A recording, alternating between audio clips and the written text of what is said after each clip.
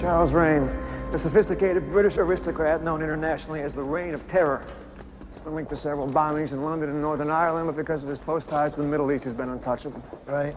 Judging from the fact that he killed his father, he was a pretty sick little kid, too. Trust me, what his old man did to him and his sister didn't exactly qualify him for Father of the Year honors. Hey, Del Vecchio, you let the feds put a goddamn terrorist on one of my planes? Hey, they didn't notify me either. Here's his file. They can do that? The FBI just shows up at the last minute. They take whatever seats they need. They don't have to tell us anything. They're the FBI. Jesus Christ. You think they put an airline hijacker on a bus or a train? Any word on why they were taken into Los Angeles? He was supposed to stand trial for the Trans-Pacific bombing last year. Guess he had different plans. Yeah? We're gonna have to change him again. Why is that?